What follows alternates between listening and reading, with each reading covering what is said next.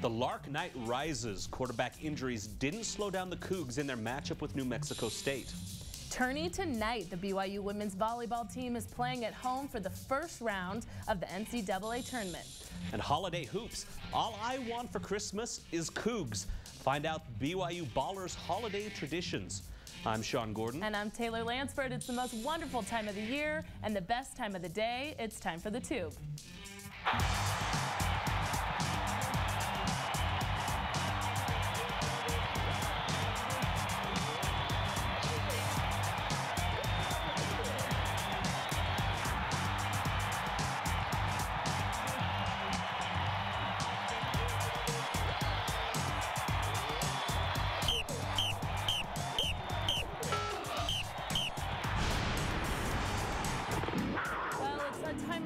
It's our last show. The last football game of the season was last Saturday. Exactly. Make it stop, By Sean. the time we're back on air, it'll be like basketball midway through, and football will be a distant memory. But before we forget, let's get to that game. BYU faced its second Aggie team this season, this one in the land of enchantment. New Mexico State's had a subpar season, and I don't mean that in golf terms.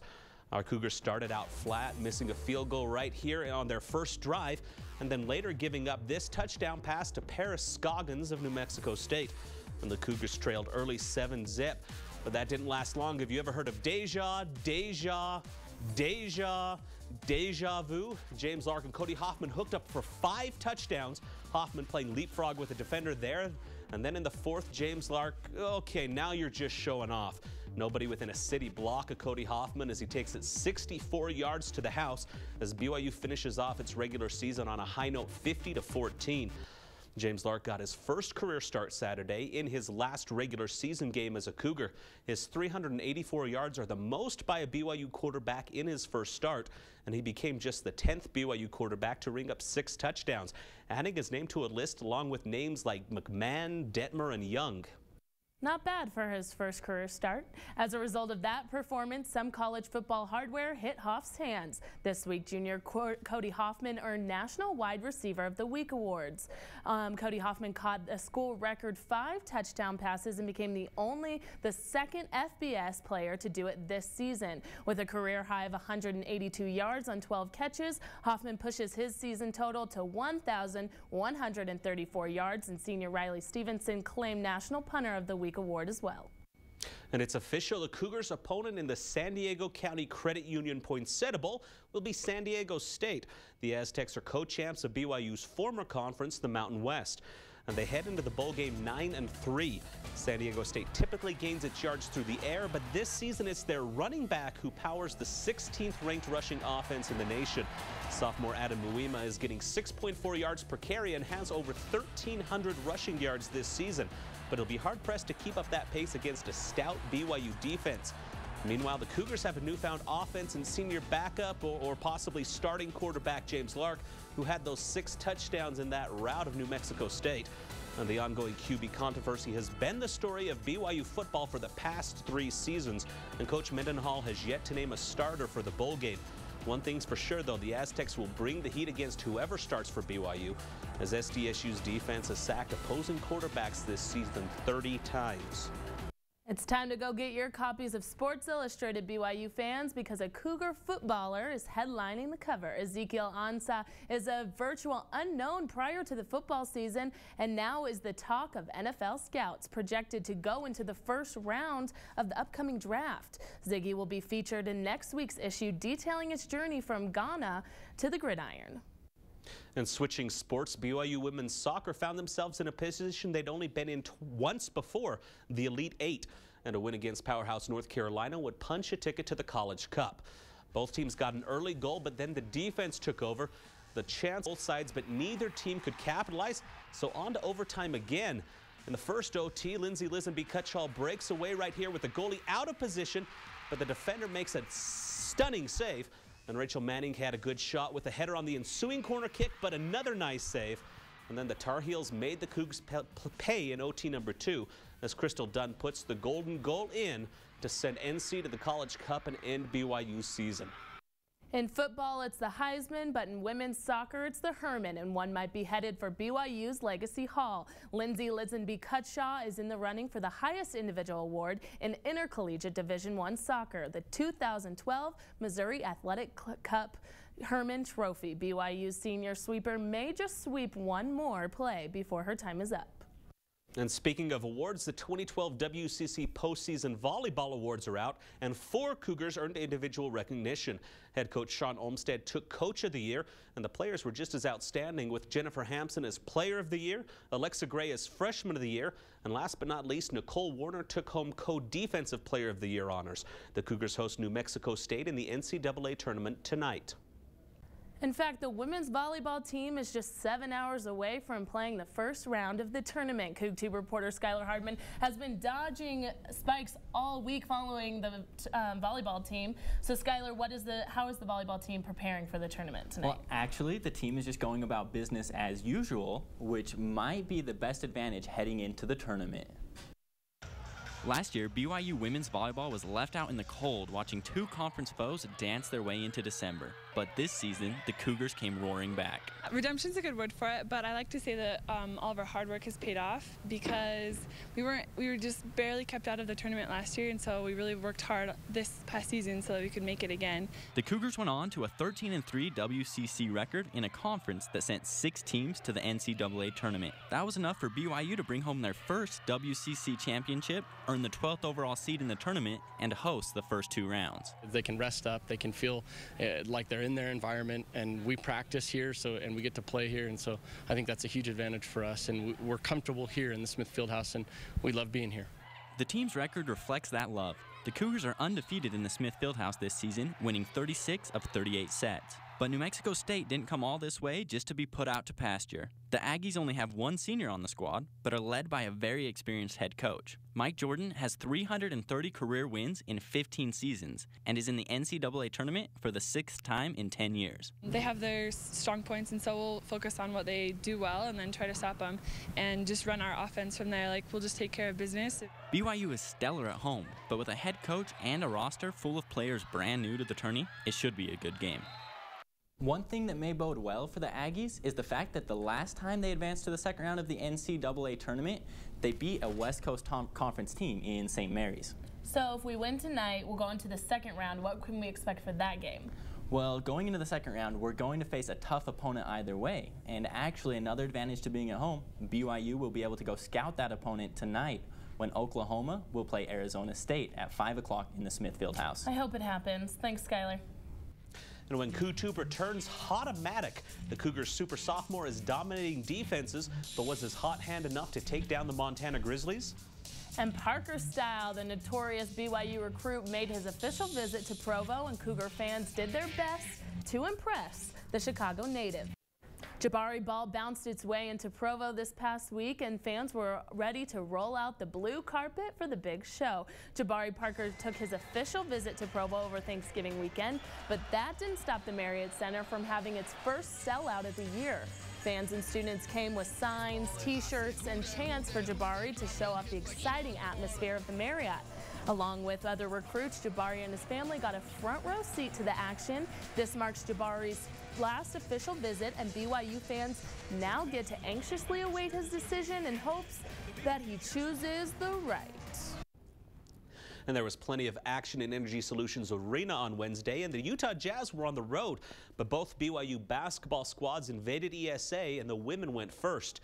The Cougars took on Creighton of the Missouri Valley Conference, and BYU took control early, taking the opening tip to the hoop for the layup, and the Cougars kept the lead.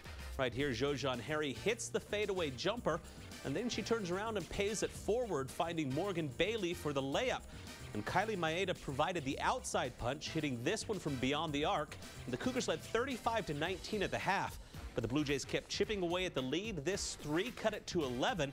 And then Lexi Eaton added fuel to the fire, getting the flagrant for tripping. And the Creighton roared back to send it into OT and then completed the comeback with the 65-62 win. In the second half, the doubleheader saw the men take on Montana, and BYU jumped out early, taking the 14-2 lead, led by 6 quick ones from Tyler Haws. More on him later. The D was solid as well. Brandon Davies had 2 of the Cougars' 4 blocks on the night. And then Josh Sharp had a big night. He finished with a career-high 13 points and added 8 boards. He's broken his career high in points in each of the last 4 games, going from 7 to 8 to 9 to 13.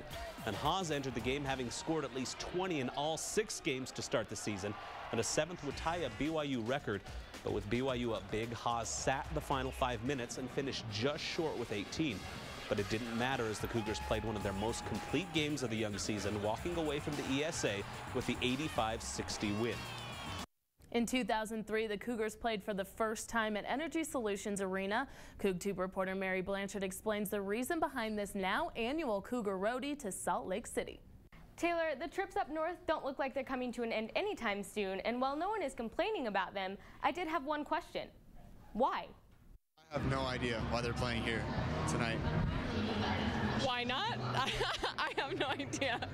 For 1 week a year at the Marriott Center, the ballers are out and the dancers are in, as Christmas Around the World takes over. But instead of losing a week of the season, the Cougar basketball teams borrow the Jazz joint.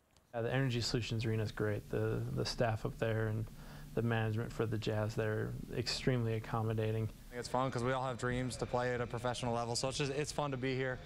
Fun atmosphere. Booking the venue is easy enough, and the players love it, but it's also important to have the 6th man on board. While there were definitely less students in attendance compared to home court, the Rock was still making their presence known, rising and shouting.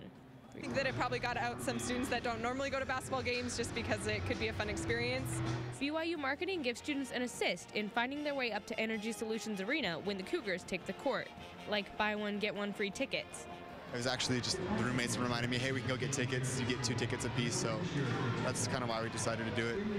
The Cougars will play at least one more game up in Jazztown, but not because of Christmas Around the World. Upcoming opponent Virginia Tech requested to play at Energy Solutions in a call for more neutral territory.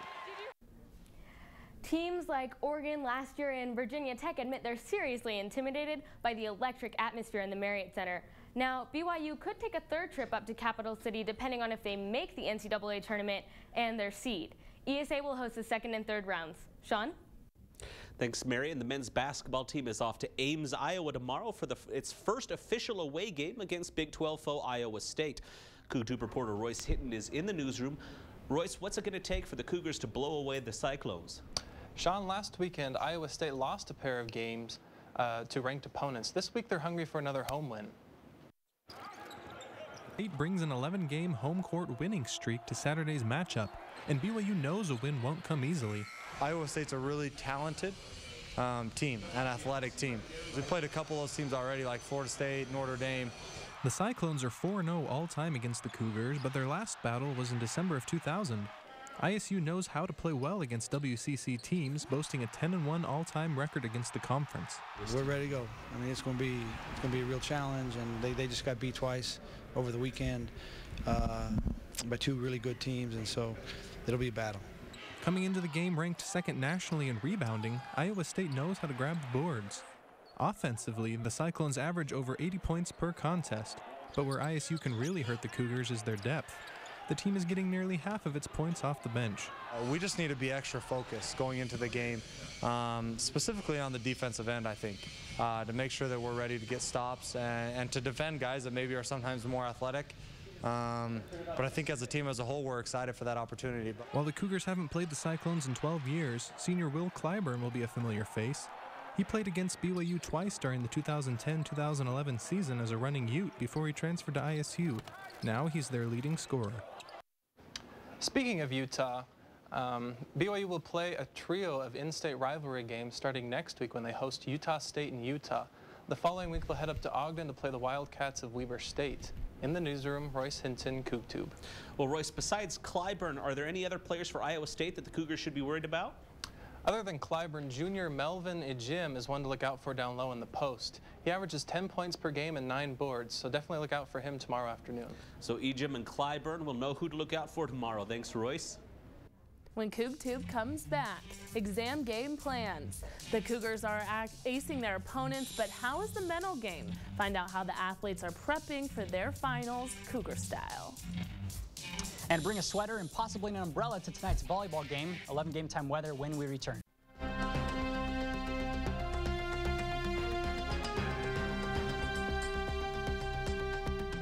As we take a look outside, cloudy, cooler temperatures, but not freezing. It's kind of what we've been seeing all week. We haven't seen any rain or snow, but today we do have a small chance of rain. Right now we're sitting at around 52 degrees, and throughout the day that will increase up to 59 degrees. Humidity at 40%, wind speeds at 10, and 40% chance of rain throughout today. If we don't see it today, we might even see it tonight. So by the time the volleyball game comes around by 7 p.m., we will have a 60% chance of rain. So bring your jacket and your umbrella if you're planning on going to that. Temperatures will be all the way down to 40s in the evening, and we might even see it in the upper 30s by late this evening, with wind speeds at around 6 miles per hour. But turning out to southern Utah, temperatures they're actually not too far away from the temperatures we're experiencing here. Just a bit warmer as always. Temperatures in the 60s today, down into the 40s, pretty steady all weekend. On Sunday, there'll be a bit of a cold front coming in, bringing the temperature down to 39 degrees on Monday, but then back up into the 40s on Tuesday evening. So, but in northern Utah, as I said, the temperatures are pretty similar. In the 50s today, and throughout the weekend, pretty steady in the 40s in the evening. And then on Sunday, all the way up into the 60s. But then during the day, we're going to have a cold front come in, bringing in a bit of rain and high wind speeds up to 25 miles per 33. So the temperature drops in half, and that temperature will continue on Monday. Oh, and on Sunday, we also have rain and even maybe some snow in the evening. So kind of an exciting weekend in weather. Sean and Taylor, back to you. Thanks, Matt. As the semester winds down, athletes have more to worry about than blocks and jump shots. They have final exams. CoogTube reporter Sarah Burchett shows us how BYU athletics helps the Cougars make the grade. Fans sometimes forget that BYU student athletes are students first, and that's where the Student Athlete Academic Center hits the court. It is a little bit unique, but one thing I like to say is that what we offer here is all in one area, what is on several, or is available to any student, several areas on campus. The NCAA requires all universities with Division I sports to help athletes stay on top of their grades. The Academic Center is one way BYU fulfills that commitment. Between practice and class and trying to maintain eligibility and scholarships, sometimes athletes need a little bit of help, and that's when over 70 student tutors come into play. My grades are majorly dependent on this because without tutors, I probably wouldn't get as high as grade as I do. I think it's really great that we have students tutoring students because as a student, you've been through those classes before and you can see it from their perspective. The Academic Center also has alumni mentors, advisors, and learning specialists on hand to guide athletes through each semester, help them prepare for graduation, and tackle the real world. And our areas of support maybe extend into areas that maybe other centers don't, kind of the holistic approach to an education. It's not just about academics and grades, it's about the whole person. This is kind of academic support Gangnam style up here. We really want to help. On BYU campus, Sarah Burchett, CoogTube. And I think that we all hope and pray that there won't be final exams in the future with these athletes, but there'll be others. Yeah, maybe some Final Fours or some final rounds in their future. I sure hope so. And when CoogTube returns predicts, it's a four-way tie, so we'll have the first ever Cougar smack-off to crown a champion and win the Cougar. We'll be right back. And Christmas, Cougars, BYU Hoops is in the holiday spirit. Find out how the Cougars are bustling out the Christmas. The Cougar men's basketball squad is on a 3-game winning streak as they near the holiday season. And as CoogTube's Jake Edmonds tells us, even for the players, there's no place like home for the holidays. We're headed into the final month of 2012, and nothing screams December like Christmas and basketball. It's the best. I'm excited. I love the holiday season. Craig Cusick took the starting spot from sophomore Matt Carlino last week, but he's in more of a giving mood when Christmas rolls around. Everyone makes one really good present. So you don't go out and buy it, you make it, so it's a little bit more meaningful. Tyler Haas is becoming one of the all-time greats at BYU, averaging almost 23 points per game as a sophomore. This is his first holiday season since his mission, and he's looking forward to the night before Christmas. Christmas Eve, we usually get pajamas, and we have a big dinner. We have crab legs, king crab legs. It's like the best dinner of the year. One of the Haas family traditions is a bit less Christmassy. We watch Beauty and the Beast. The Cougars head to Texas on December 21st to take on Baylor and return home on December 27th to face Northern Arizona. That window should give the players just enough time to come home for the holidays. If we can work it out to where we can prepare for the next game and not shortchange that preparation, then we'll give them as many days off as we can. That little time to spend with family may be the best Christmas present Coach Rose can give his players. In Provo, Jake Edmonds, CoogTube. And the Cougars' December 27th matchup against Northern Arizona shouldn't take too long to prepare for. The Lumberjacks are just 2-4, averaging less than 64 points a game. So it looks like Haas might get those crab legs after all. Since it was a four-way tie because of last week, we're going to have a first ever CoogTube Smackdown. We're each going to get 20 seconds to explain why we should win predictions. I'm going to go first, start it off. Everyone gather in, come closer to me. Now, listen.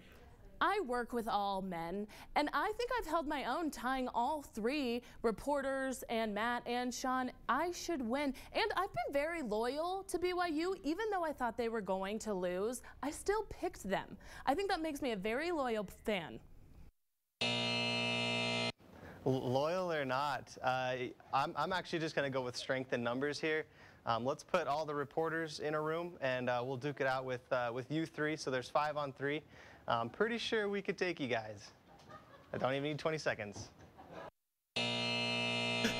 Yeah, strength in numbers, exactly. 2 heads are better than 1, so you guys have had the unfair advantage. And then Taylor's been piggybacking my picks half the year, so, I mean, we got to look at what happens there. And then Matt's the weather guy. I mean, we can't give the victory to the weather guy. Come on. All you really need to look at is this last week. Who improved the most? I got both right this last week, predicted both right. And if you're going to give it to the reporters, I don't know, maybe they're going to cut it up into a few pieces or something, and each one can get a piece. If that's the case, they can have it. But, this last week, I predicted both right. Sean, that was brutal. It was a little brutal. That was brutal. I'm sorry, Matt. We're just waiting for the announcement. Our producers are going to announce who's the winner. Come on, guys, make the right decision. The votes have been tallied, and it looks like the winner of our 2012 fall edition of Predicts is the relegated to the newsroom, Jake.